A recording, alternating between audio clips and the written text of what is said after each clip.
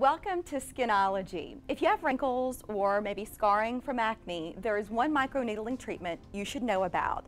Dr. Joel Schlessinger joins us today. He's a board-certified dermatologist, a cosmetic surgeon, and the CEO of LovelySkin.com.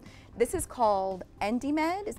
Yes, so EndyMed is microneedling, but it also has radiofrequency involved with it. So microneedling is something that's been around for quite some time, and it's a great treatment. But if you want to add laser to it, this is that combination. It packs a punch, a powerful punch. So it's not only that you're getting microneedling, which is great, but you're also getting energy imparted when that little tip of the microneedle goes in.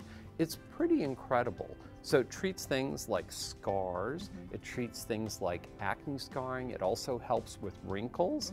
It's a all-around refresher. Is it just for the face? It's for the face and décolleté area. Oh, great, yeah, because a lot of us are dealing with damage as time passes. Yeah. You might have some things there that would concern you.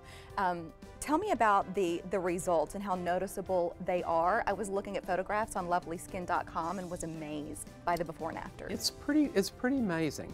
There is some very nice difference that we see in people, especially after about 2 or 3 treatments. It's not just a one and done type of thing. You want to do it and then continue on, but it's not quite like the ones where you have to do once every week for like 20 weeks. It's about 3 to 4 treatments max, and then you're going to go into a phase where you do it once every year or so. Well, if you're curious, you could look at those same photos, read up on LovelySkin.com.